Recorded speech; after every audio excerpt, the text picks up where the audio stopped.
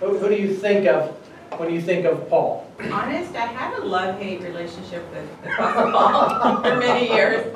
And, you know, I would read what he wrote, and I guess because I picked on him.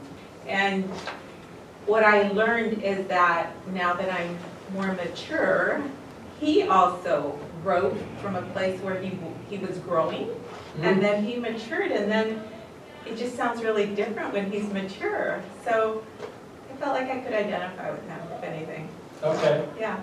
So you see the growth of Paul in his own writings. Okay, that's great. We'll look at that, actually. That's a great insight.